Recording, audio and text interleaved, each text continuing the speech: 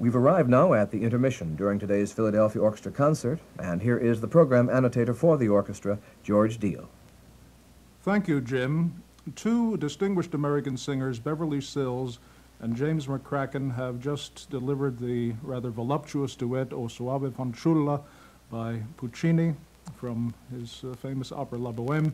And it has been quite a chore for me to take them away from the applauding audience, but it is my pleasure to invite both of them to our intermission microphones and to welcome them to Philadelphia and to applaud them personally for their marvelous appearance in this 115th, I beg your pardon. I'm aging the grand old lady of Locust Street, the 115th birthday of the grand old lady of Locust Street, which we, as we affectionately call her, the Historic Academy of Music. Welcome to both of you. Thank you. Thank you.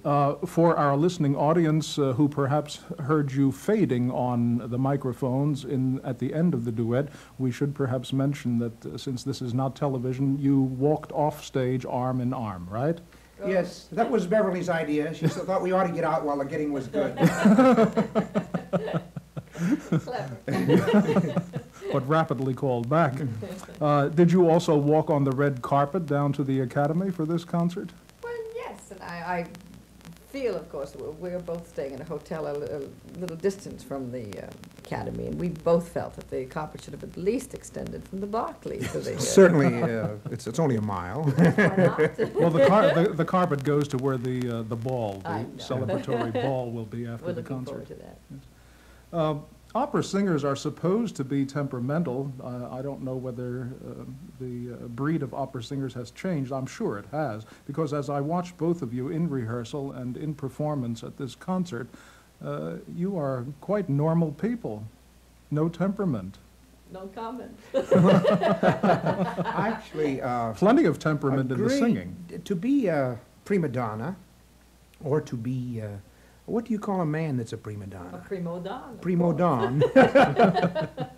Takes a lot of energy, and we need our energy to sing and to perform. So I believe that these people that have their tantrums in the dressing room are wasting some of it, and it could be a mistake. True. I'm opposed to leaving any part of my performance in the dressing room. And then anyhow, here we are with one of the great orchestras in the world, yes, with such a luscious sound. When they started up that Puccini thing, we both sort of swooned. And you have a marvelous conductor standing on the podium. What's to be nervous or temperamental about? It's all going our way, and it's a festive gala night. It's a lot of fun. I'm curious, when you do emote during performance, have you ever actually cried? I have, yes. So have I, and it is a mistake. Beverly's absolutely right. It is a right. mistake. Oh yes. Oh, yeah. You want the audience to cry, and if you're doing it yourself, you're losing a lot of emotion that should be going across the footlights. Seems to be what happens. Oh, yeah. And it also, it does in some way affect your vocal production. I was going to ask what it does to you vocally.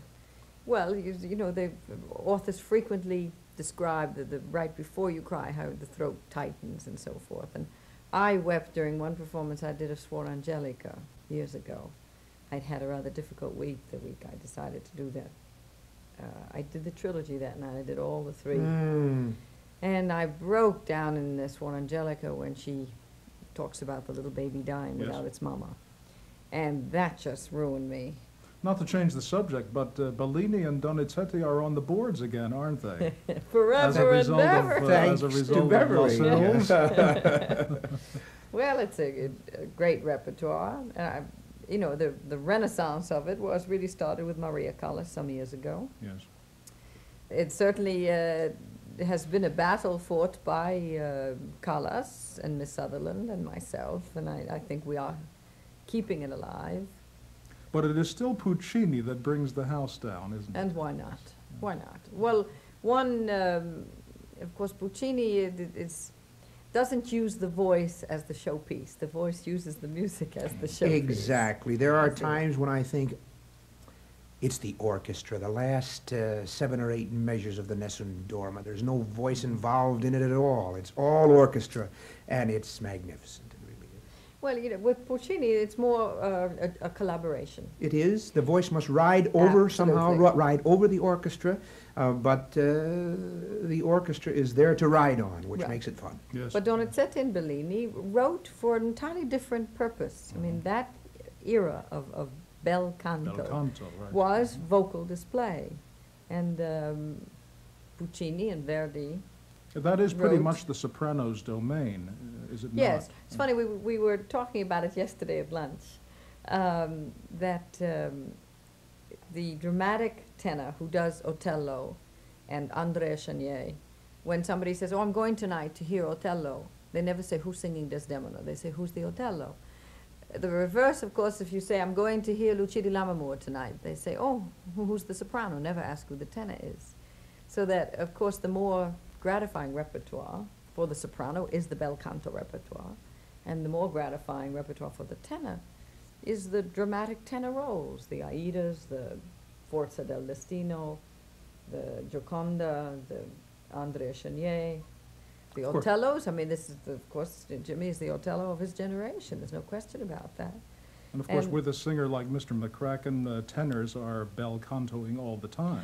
Yes, well, of course, the term, needless to say, is greatly mishandled Yes, today. it has One other must never connotations forget to the it. translation of bel canto, which is still beautiful singing. Mm-hmm. You know, and it doesn't really belong to one particular repertoire. Have either of you ever been a one-of singer? Do you know what I mean by a one-of singer? Like one of the Valkyries, one of the Rhine Maidens? Ooh, yes. Have either of us? Well, I'm, better believe it. you've never been one of the Rhine Maidens. No, you've, but I've been one of the Meister singers. I've been one of the Jews in Salome. I've been one of... I've been one of the we've been slave one of- girls in you Electra. I better was the believe it. lesbian slave girl in Yeah. Electra. I was Gerhilde in the San Francisco These are Opera two American Valkyrie. singers that came up like scratching against the wall. God. I don't know of two others that have had to don't do the either. things we've had to. I really God. don't. My We're- big starring role was Frasquita here Yeah, in Philadelphia. yeah, Messenger Naida was my big part. Oh, yes. You sang it slowly. what turned the trick? Well, a vehicle. Yeah, I don't have, yes, exactly. Once upon a time, they were looking for an Otello and couldn't find one, and I just happened to... Once upon a time, they were looking for a Cleopatra. In Julius Caesar, and there I was. We were talking before about the, not while we were on microphone, but earlier today, about the taxing schedule of singers. How many performances is a singer good for, say, during the course of a year? I'd say it depends on the singer and the repertoire. It comes and goes, too. We have, you maybe have done 7 performances already in 1972. Well, I'm going to not keep that pace up. There'll be times when you'll have a little time off, too. So that if you average in a whole year around 50, with our kind of repertoire, that's plenty. That's plenty. You don't want to do much more than that, I think, in lose your voice. Yeah, and I would say that if you do much more than that, it's going to, not only the voice will suffer, but the performances will. Even the physical energy. After all, 50 in 365 days sounds like 1 every 7 nights, but it doesn't work out that way, Right. you know, because one, we do have to have holidays, we do have to spend travel time. And we have rehearsal periods. And rehearsal periods where Yeah, you're singing, That's although the public point. doesn't Yeah, hear it. 3 or 4 weeks rehearsals is an awful lot of singing, and yet that doesn't Count in the doesn't public's count in the eye, 50 yeah. performances.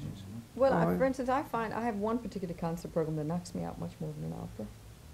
And then I have one concert program that I can do when I, you know, when I'm not even really feeling like doing a concert. I can always pull myself together enough to concentrate on it. I think it just depends. There certainly are operas that are easier than others, too. Sure.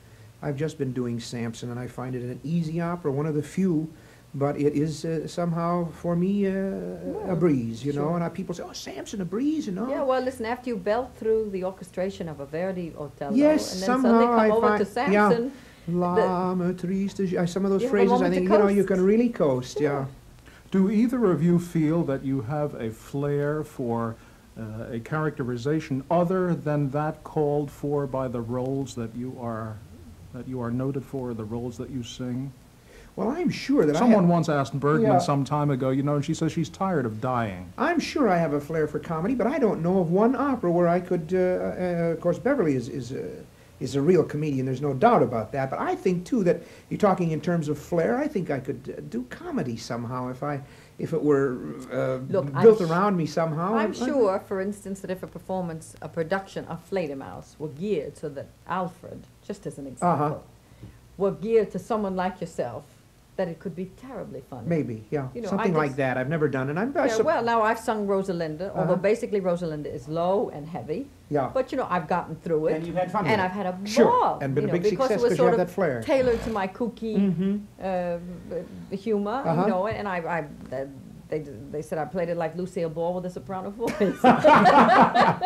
Well, then you've had that realization of being able to, I mean, the idea would being that he asked if you had a flair. I don't really know, but I kind of would like to try. I'm sure you yeah. could. I think if you have a good sense of humor, you can appreciate a comic situation. Mm-hmm. I think if you're a dud, it wouldn't matter what kind of flair you had, you simply wouldn't be able to adapt into the situation of the comedy at the moment. Yes, intermission is almost over, and I think we shall all adjourn back into the Academy of Music now to hear Maestro Friedrich de Burgos in a performance of the three dances from the Three-Cornered Hat of Defaya, and then Vladimir Ashkenazy in the Rachmaninoff Rhapsody. I want to thank both of you for joining me, and to thank you again for coming to Philadelphia for the 115th anniversary concert. My guests have been Beverly Sills and James McCracken.